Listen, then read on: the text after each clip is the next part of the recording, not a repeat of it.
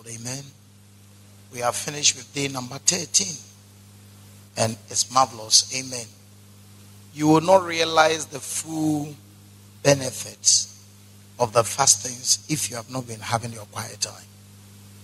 Because most of the prayer topics are meant for meditation. And as you focus on them and meditate on them, you draw the blessings and the power that should flow through them. Amen. Amen. As you focus and meditate on the prayer topics, power begin to flow into you. And we are going to have some more time beginning from Thursday. Some more time to pray this 14 sets of prayer topics. We'll have time to pray some of them again and to have them explained in a better way. But whatever the case, don't miss any of the meetings on Thursday to next week Wednesday. Amen. Tomorrow we'll be coming back. Today is Tuesday evening, so we are going to close. Amen. But I just want to teach you the focus of tomorrow's waiting. And 2 Thessalonians chapter 3 verse 1 to 5. But tomorrow we are believing God to receive grace to stand with our pastor until death do us apart. We want to pray for grace to fall in love with our pastor, to covenant with our pastor, to stand with our pastor until we die. And even in the grave, we wish to have our grave next to that of our pastor, so that when we are going to heaven, we will fly together. Say amen to that. You know, there is one thing you need to understand. When men die, they go to one of two places. When you go and bury people, it is only the body that is buried in the cemetery. But the soul goes to a place. Either you go to hell or you go to paradise, to the bosom of Abraham, where we go to wait. So there are people waiting in the bosom of Abraham, and some are waiting in hell. Amen. Those who have believed in Christ and shall stay to the end, when they die, they go to rest.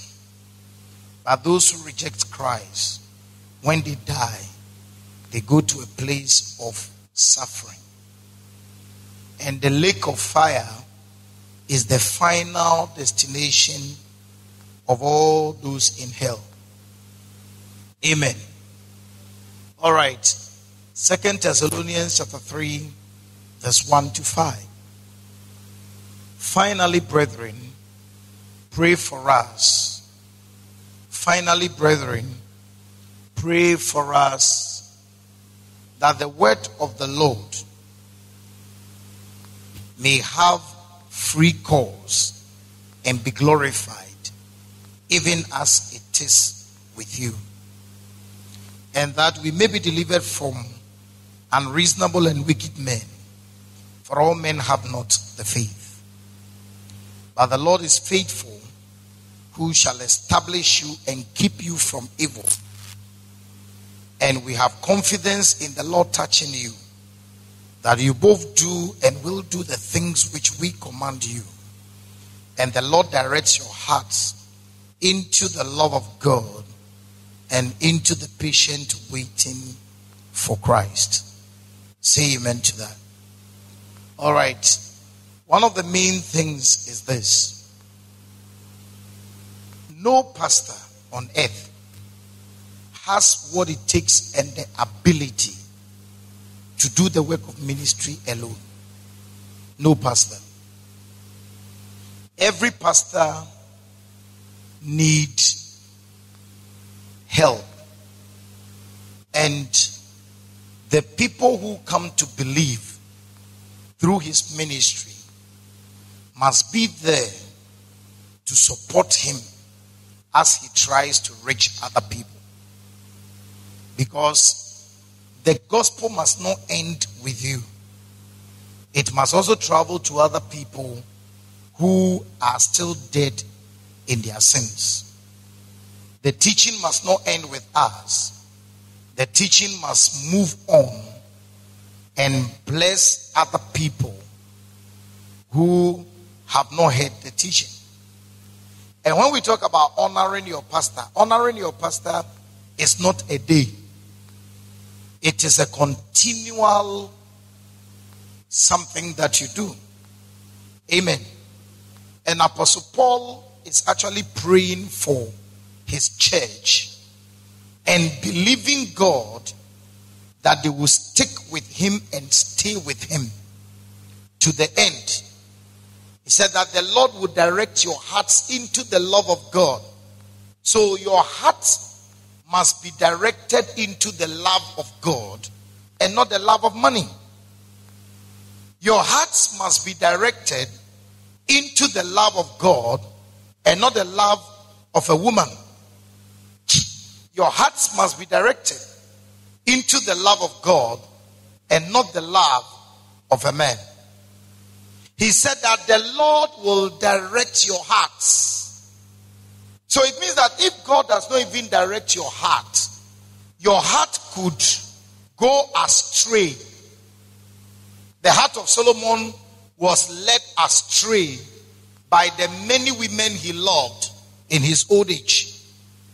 The heart of Samson was led astray by Delilah.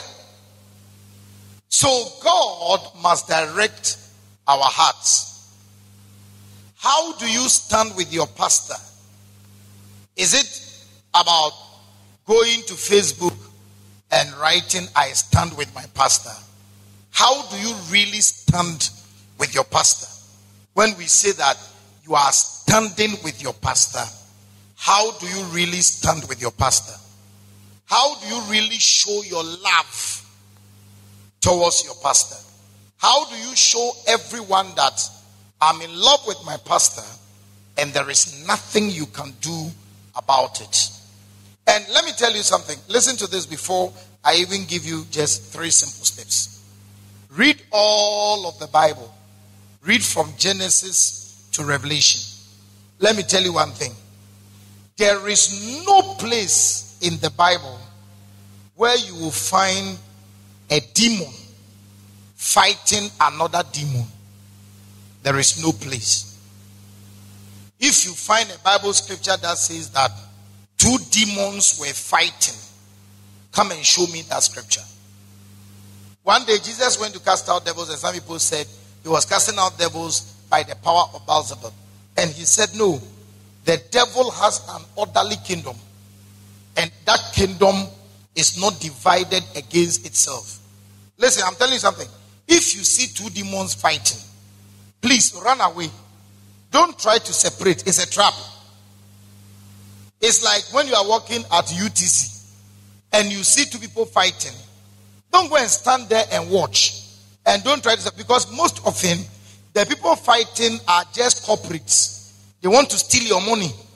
And they just pretended to be fighting because they saw you.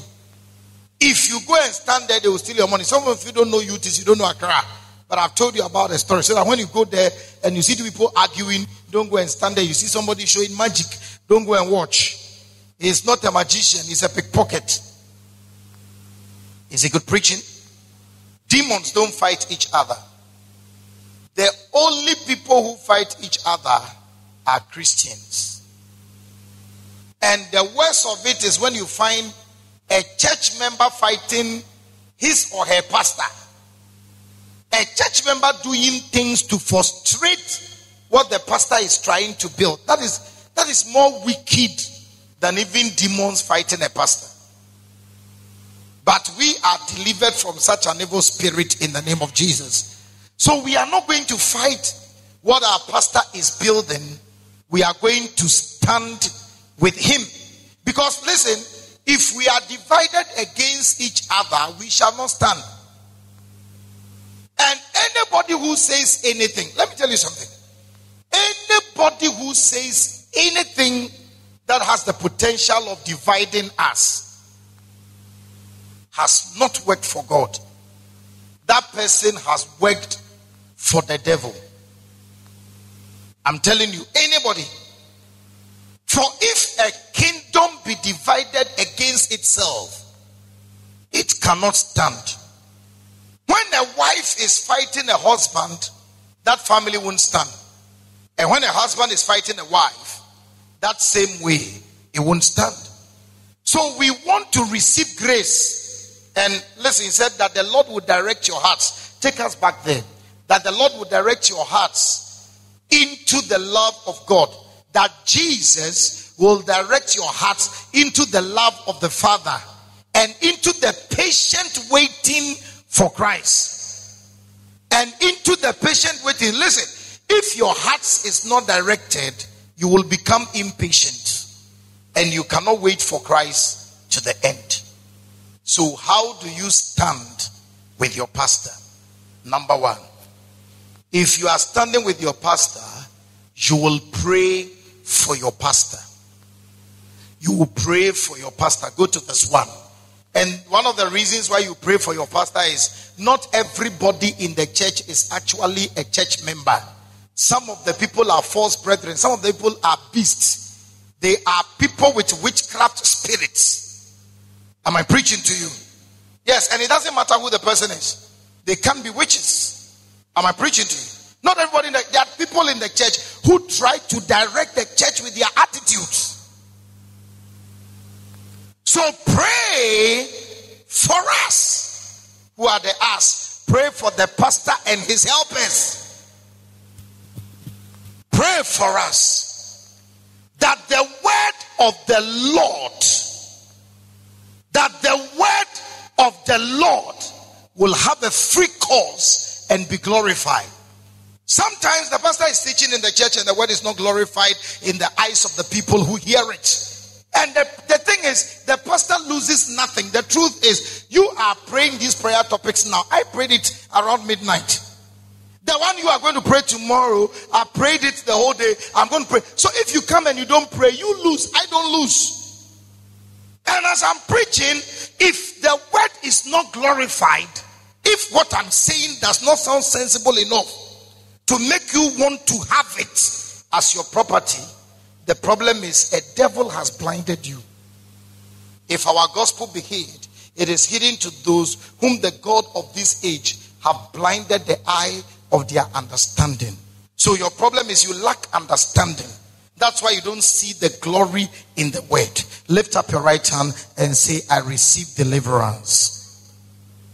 No, am I preaching to you? Am I preaching to you? It's very important. You must. I said that the word would have a free course. Will have a free course and be glorified. Even as it is with you. So tomorrow, you must pray for me. Pray for me and say that, Lord, I pray for my pastor. That when he comes to church and he's preaching, let other people be able to receive the word the way I receive it. Let everybody understand it the way I understand it. Let everybody place value on what the pastor is saying the way I place value on it. He said, let it have a free course. Sometimes the word does not have a free course. As the word of God is coming, an evil spirit from your mother's house comes into your heart and begin to block the word from entering into your spirit and into your heart. And you lose. The preacher doesn't lose anything. Because you don't know this. I'm teaching you, so I know it. Glory to God. So pray for your pastor. Go to verse 2. Pray for your pastor. Glory to God. We are going to pray for our pastor. And also that we may be delivered from wicked and unreasonable men. For all men, there are some people who are wicked. There are some people who are very unreasonable. They are so wicked and so unreasonable. And sometimes when you are being wicked and unreasonable, you never see it. Are you getting the point? Yeah, sometimes you are wicked and you are very unreasonable. And people who are wicked and unreasonable, they are wicked and unreasonable because they do not have faith. If you don't have faith, you become very unreasonable in your demands. Am I preaching to someone? You become very unreasonable in what you demand. Go to verse 3. Let me give you the second key. Then, and he's giving us a prophetic word. He said, but, in spite of the fact that there are wicked and unreasonable people in the world, do not be afraid at all. Because we serve a God who is able to establish you and to keep you from all evil. People can plot evil against you, but it won't work. Are you getting the point? Because God is able to, He's faithful and able to establish you and to keep you from evil. May the Lord establish you and keep you from evil all the days of your life in the mighty name of Jesus. Go to verse 4 and let's read the second thing you can do. The second thing you can do, if you say you truly love your pastor, if you say that you are really standing by your pastor, if you say you want the church to grow, you want the church to advance, one of the things is you must obey what the pastor has commanded you. And we have confidence in the Lord touching you that you do and will do the things we commanded you. He didn't say we begged you to do or pleaded with you. It is a command. When you come to church, get a notebook and a pen, take notes. It's a command. You do it. We said that come to church. We are fasting and praying. So fast and pray. We tell you that all the things we have commanded you. All the things we have commanded. He said, if you truly love your pastor, you do the things he has commanded you to do. When your pastor commands you to do something, you do it. It's a sign that you love him. It's a sign that you are standing by him. It's a sign that you don't want to frustrate him. It is a sign. And he said, we have confidence in this. You must be able to bring your pastor to a point where your pastor can say that I have confidence in the fact that Gloria will listen to what I commanded her to do. I have confidence. Your pastor must be able to come to that point. Your pastor must be able to come to that point where the pastor can say that Sammy will do what I have told him. One thing is that all the missionaries who have gone out and are preaching in the various branches we have, if I don't have confidence that they are doing what I have asked them to do, it means they are not standing by me. If Pastor Jemfi goes to Kaswa and does the things he wants there because I'm not there, it means that he's not standing by me. He's not gathering with me. So he's trying to scatter what I have gathered. If Pastor George stays at Sandra Chapel and does what he likes, it's a sign he's not standing with me. If Deacon AC go to Ablaje and that's what he likes there, he's not standing with me. Those who are standing with me are those whom I can confidently say. Those I can confidently say that they have been doing and they will continue to do that which I've commanded them. It's not like when you see me, you behave like an angel, and then when you move out of my presence, you are a little devil. No, rather be a little devil in my presence and be an angel when you are away. And listen, we must come to that place where we can preach with boldness in the church. I'm preaching to someone. The sign that you are standing by your pastor is when you will do what he has commanded you to do. It's a command, not what he begs you to do. What he has commanded you. Have you received any commandment from your pastor? Have your pastor commanded you concerning anything? Has your pastor commanded you concerning anything? Do it. It's a sign that you honor him. It's a sign that you are standing by him. It's a sign that you love him. Lift up your right hand and say, I receive grace to both do and will do the things I am commanded to do. Say amen to that. And it is a command. Don't say, and why do you always have to talk to me like that? Please shut up. You are commanded to do it, so you just do it. It's a command. And then number 5. Let me give you the third one. A third sign that shows that you are standing by your pastor, you love your pastor, and you want what your pastor doing is to advance. Is go to verse 5. is the fact that you will fall in love with God and endure to the end. Because listen, you are the crown of my joy and my glory. If I get to heaven and I'm looking for you and I can't find you, I have wasted my whole life. Because when I go to heaven, I cannot go and take the church members of Pastor Chris and show them to God and say that, no, you are my fruits. You are my joy. You are the crown of my glory. You are the people I'm going to show to Jesus. That's why Apostle Paul says that if I'm jealous because I have espoused you. I must show you to Christ and receive a reward for my labor. So don't let my labor be in vain. Don't let my labor be what? In vain. Don't let my labor be in vain. He said, and that the Lord will direct your hearts into his love. Into his love. Glory to God. Am I preaching to someone? Then say amen and let me know you are here. You are my crown and my glory. Glory to God. I'm not going to lose you. I'm not going to lose you.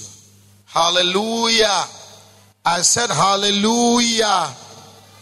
Yes, I'm not going to lose any one of you. Any one of you. One day Apostle Paul wrote a letter to one of the churches. He said, you are making me feel like I have labored in vain. Because you started in the spirit and you seem to be backsliding because you have allowed someone to be with you. You have allowed someone to be with you.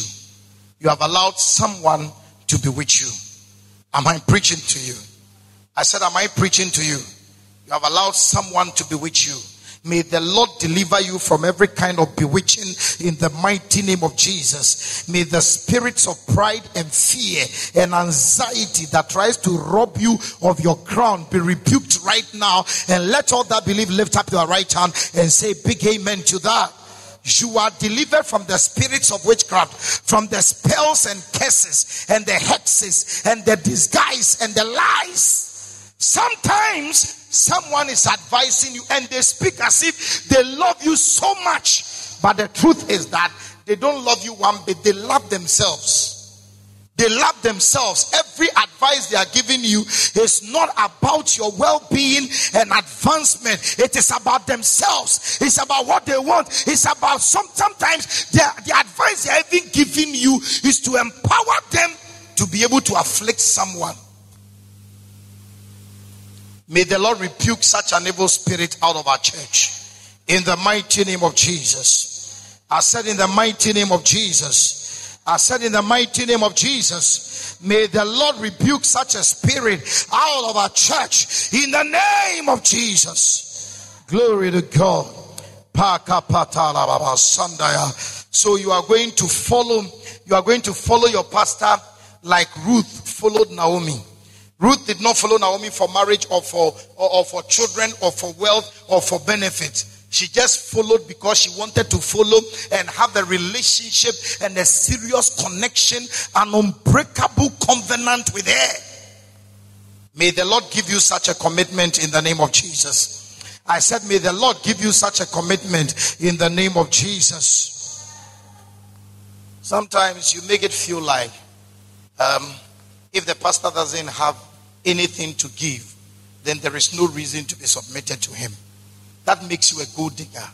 If you follow the pastor because of something he can give, it's a very bad spirit. But your hearts must be directed into the love. Your hearts must be directed into the love of God and into the patient waiting for Christ. And into the patient waiting for Christ. All of us are here waiting for Christ. Whether life is good or bad, all of us shall see Jesus. And as many as are looking for his second coming, he shall return and take them back home. They shall be raptured.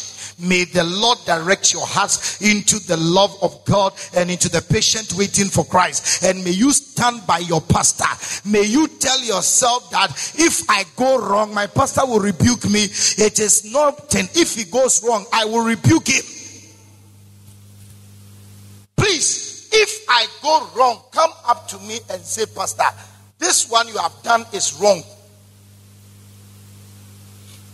Don't arrange chairs and tables behind my back as if you can be a judge of my actions and course. You don't have such an authority. You don't have it. In fact, no matter what the reasons for such a thing, it is unacceptable. Walk up to me and say, Pastor, you are wrong in this matter. Apostle Paul told Peter, he said, Peter, you are wrong. So when you go wrong, I'll rebuke you.